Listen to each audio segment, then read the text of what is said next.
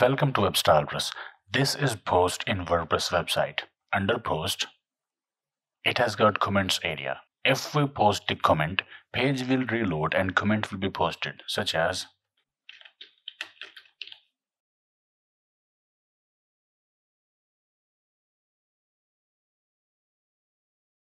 on a busy website with lots of comments and content, it can be a problem. Reloading page can be a huge problem.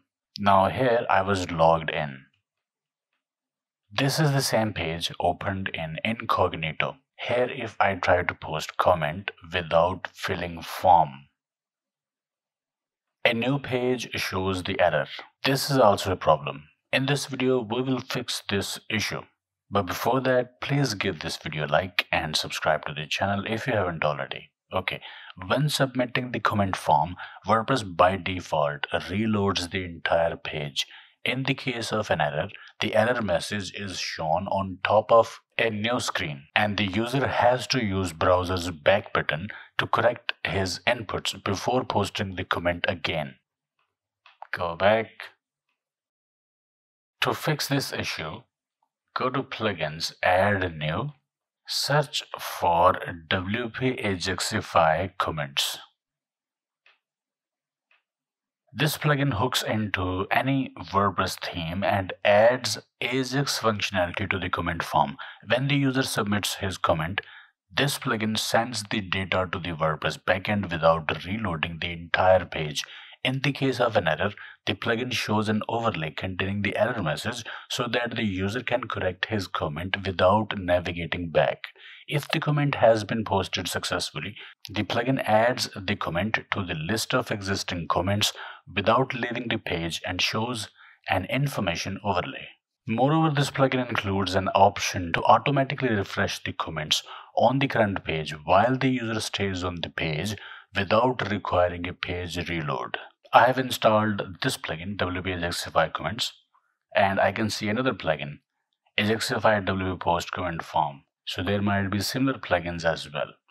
So we will activate this plugin, then go to its setting. WP Ajaxify Comments is not enabled. Click here to configure the plugin. Enable the plugin. Selectors. Now every theme is different. WordPress themes usually follow theme development guidelines, but they still may not have same structure as default WordPress themes. Classes can be different in your theme. This plugin needs to identify comment form area to control it. To do that, it needs same classes as WordPress default theme uses. Or you can provide classes for the comment form to make sure that the plugin works as expected. Now this is the form. Right click. From the menu, click Inspect. It will open up the inspector. So in this inspector, you can identify the form. This is the form. It has got a class, comment form, and ID is AST-comment form.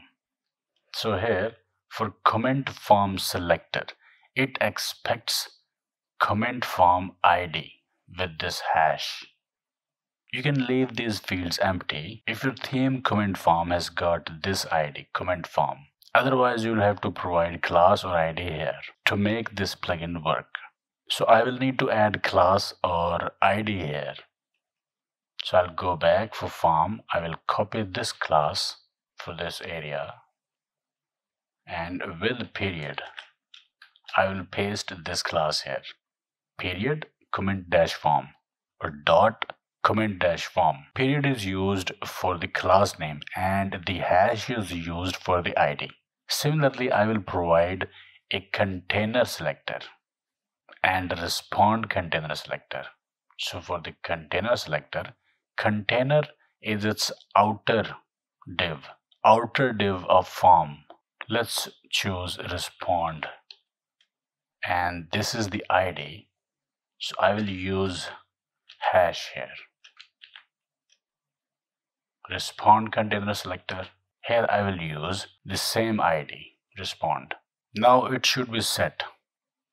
Pop-up overlay settings, margin, width, padding, fade in time, fade out time, loading text color, background color, success background color.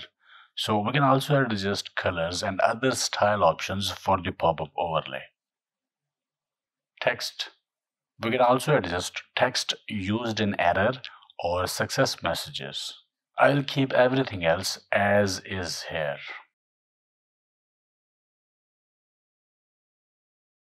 Disable URL updating, disable scroll to anchor, use uncompressed scripts.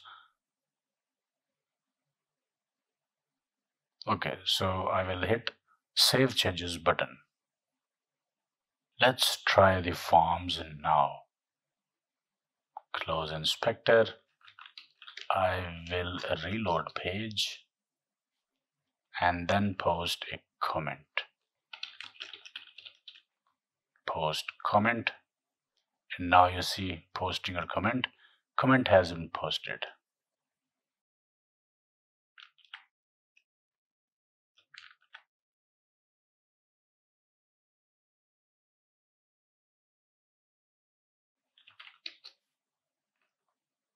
And here is the new comment.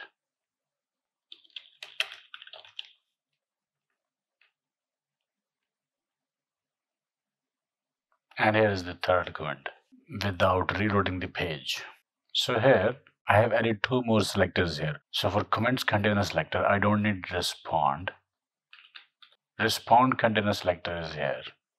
But comment container selector will be one of these. Let's see. Comments. Comments. So this is the comment.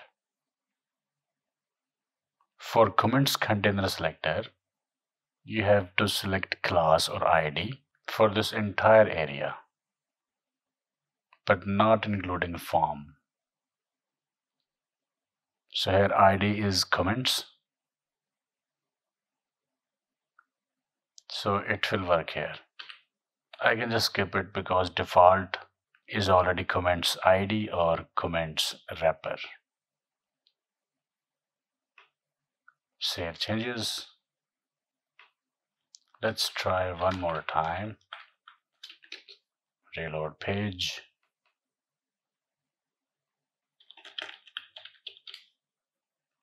Post comment. And comment was posted.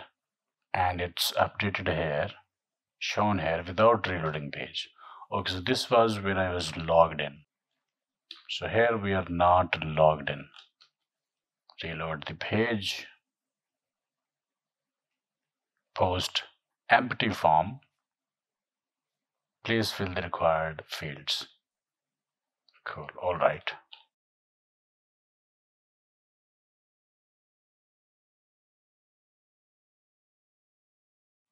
Post comment. And comment was posted without reloading page.